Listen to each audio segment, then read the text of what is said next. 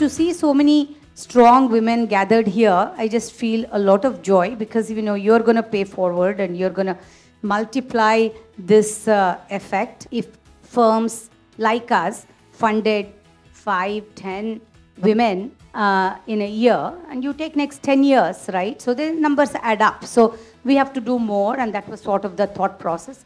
When Vani called me, it was really the first time I'd heard of something like this in India, where, especially from an investment perspective, there is an impact focus, that somebody is willing to invest behind women entrepreneurs.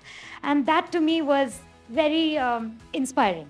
I turned 50 and I found it very liberating, but I wish I had known this 10, 15 years ago, because our whole life we are seeking validation, and that is the struggle that we face. And I'm feeling very free and liberated. And please don't wait till 50 to get that feeling. We as women, I think we hesitate a lot, and maybe we should not, and we should just stop that. But I think the second we take accountability and say that, hey, you know what? This is in my hands and I can change this as I please and as I want. I just need to put my mind to it.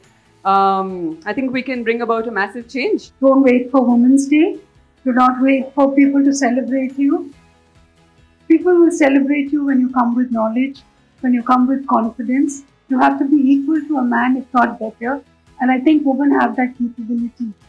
There is so much to learn constantly. So, never forget the art of listening. Because you always pick up something to learn from the ecosystem. And sometimes when you have problems, the answers are there.